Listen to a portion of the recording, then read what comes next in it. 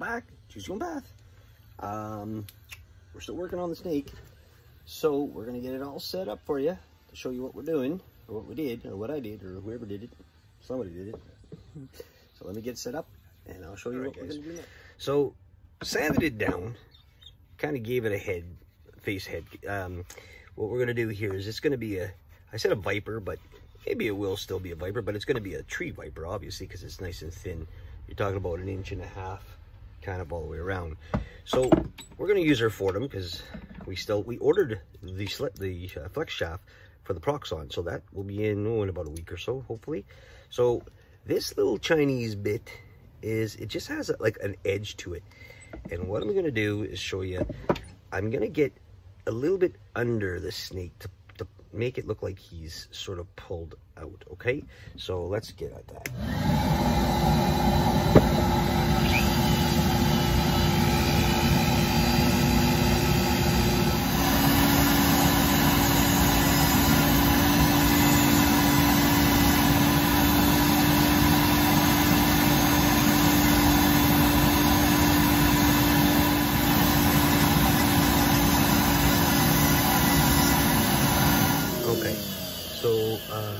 As you can see, I don't know if you can see that. I can see it, but you probably can't.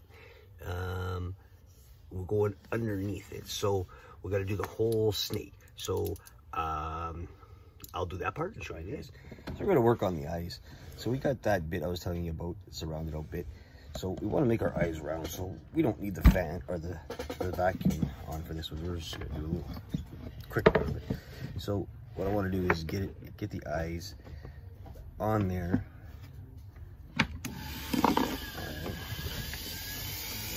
And then we're just gonna go over the top. I'll show you guys. I'm just gonna work the eye in. So all I want to do is like round it off.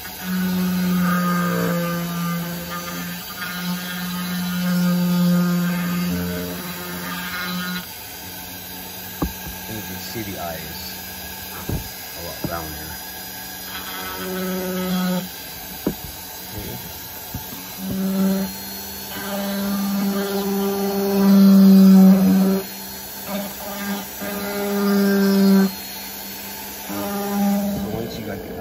Placed in.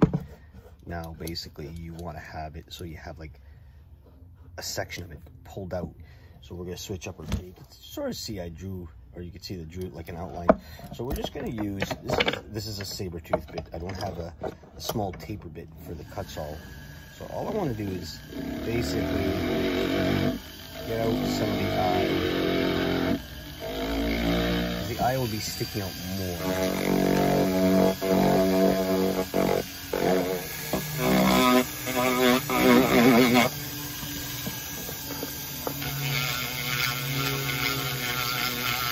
So now you can see where the eye is out more, so we'll have to sand all that down.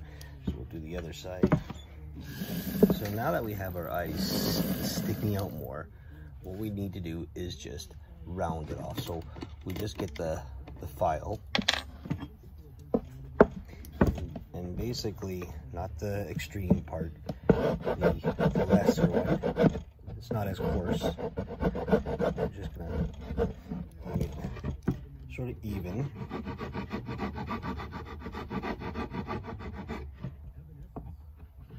Doesn't take much because we didn't take out very much wood. Just for the eyes to protrude the head.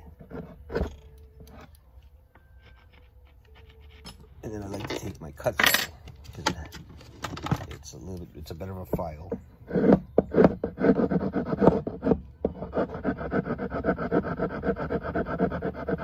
And we're not touching the eye itself, we're just touching all around it.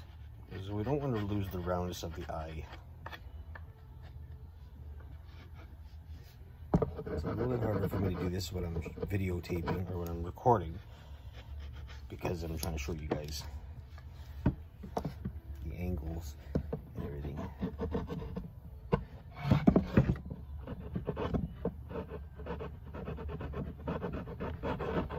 Right.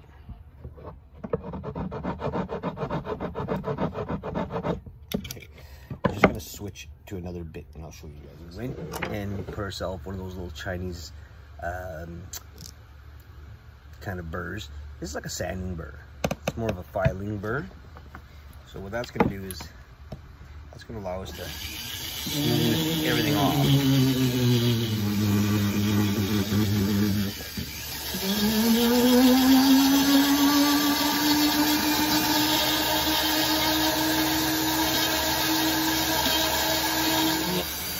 It's also going to allow us to make a little bit more of a groove in its face, going up and down. So you want to sort of groove it inward, like at the same angle.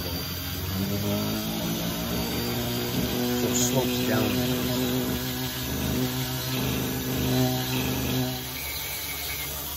And this round burr is great for taking off spots that are, say, has little nicks on them. I can't really show you that because you'd have to get really close to the camera. It's hard to do. Just to clean up some of the places. Now that we have the face out, you can see the eyes, how they are. We're going to get into drawing the scales in, and then after that we go into the punches. The punches are going to be different. Usually, because this is not a snake that has like the grooves, as in like it doesn't have that scaling like that. These scales are almost rounded, oval rounded. So what I came up with is I have these older cheap punches. Just these are leather punches, and what we're doing with them is you can see that, well, they were supposed to be round at one time, but I'm trying to push in. You can see this is the bottom and this is the top, so I want to push the bottom in just a bit more, so it almost looks like a rounded piece. And I'll show you as an example here. What I'm trying to get at is having it to be rounded, but almost smaller at the bottom and rounded at the top. So the scale protrudes more to the back end than it is the front. So almost like a skull's head, we'll say. I'll try to draw this a little bit better. Something like that one. Okay, so all I'm doing is I heat up this piece, and then I just take a little mallet and I just tap it gently so it squeezes in, because this is a steel. Steel's hard to play with, bend. So I'll try to get that done, and then we're going to start on the scaling. So let me draw up some of this, and I'll show you where I'm at, because it's a little bit a long process to draw. And then all I'm doing is using an image. I'm just copying an image off of a snake and drawing the scales in for the face, the head, to a certain point, and after that we tap in the rest of our scales with the punch. All right, so we're going to throw in some scales now. So what we're using is a smaller and a larger punch. So what I did with these are leather punches, and I just ovaled them more. I don't need them anymore. I'm just not going to use any leather. So burnt in this the front scaling piece. So we carved it and we burnt it in, and just to make it a little deeper. Now this is about a 4 and a 5 millimeter scaling that I'm putting on here. One thing I noticed, or I just done myself, was figured out that doing it on the normal wood, it's hard to see. So what we're gonna do is take the torch, and we are gonna torch it first. And then this way, we can see where these actual lines, we're gonna burn the snake anyway. So we take our torch, and we give it a good little round, a little darkening, and you can see where I have already punched in the scalings, how that's going to work. Alright, so we'll just do a little bit here.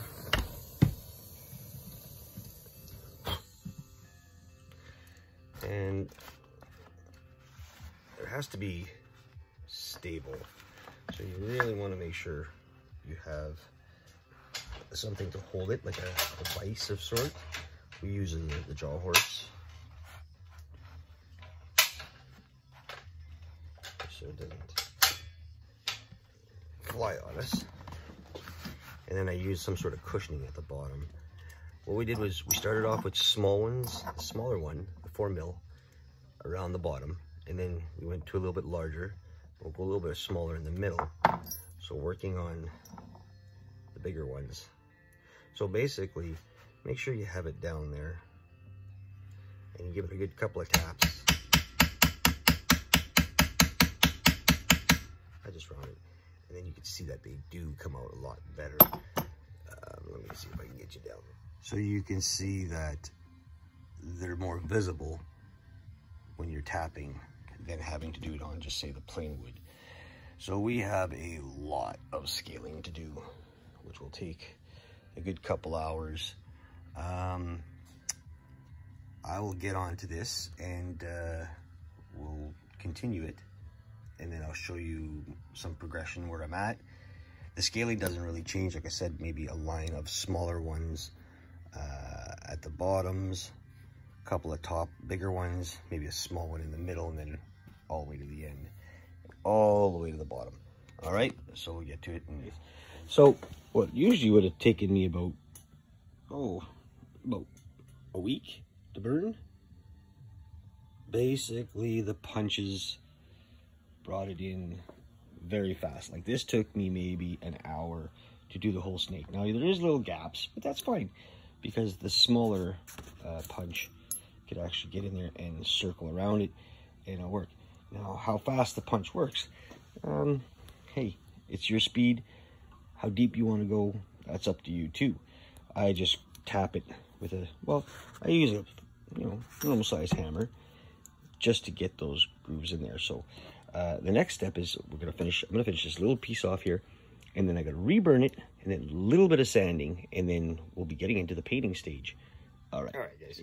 So after we gave it a quick sand, what I like to do is take a clean rag and add some water to it. Get it nice and wet, and then we're just gonna wipe off the charred areas, get the black kind of off it, because when you're painting, look at that, I like to wipe off the charred areas just to get the black off it, so when it's when you're going to do the painting, you're not painting over like a charcoal. So very simple. And yeah, the wood gets wet, but you know what, we're gonna go sit it out in the sun till we're ready for the next step.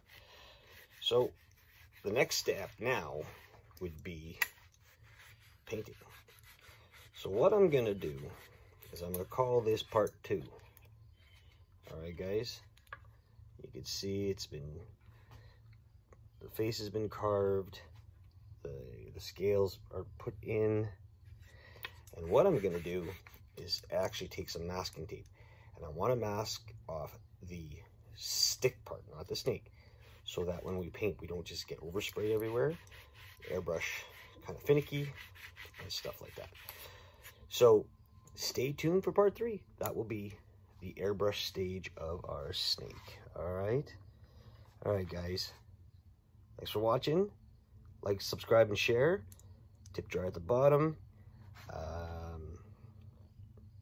Tools that we're using, again, these are just homemade punches. They're leather punches I got very cheap at our Princess Auto out here. Cuts All tools. We have a whole whack of them you can check out. Use the affiliate link, RV Woodcraft in capitals. Save yourself some money. It's all good. And let's get on to the next one. All right, guys. Thanks for watching.